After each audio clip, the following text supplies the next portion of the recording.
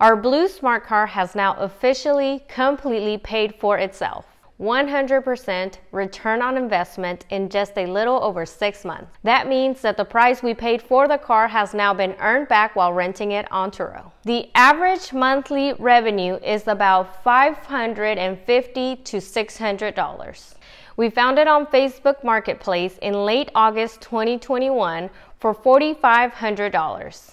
After test driving it, we were able to talk down the seller to $3,800, and the actual gross in a little over 6 months was $3,960. Since starting TURO, it has been our most utilized car, and since it has a very low daily rate, when booked, it makes it super affordable for people to extend past their original booking date. It is not uncommon for trips to start as a 3-day rental and go for weeks on end.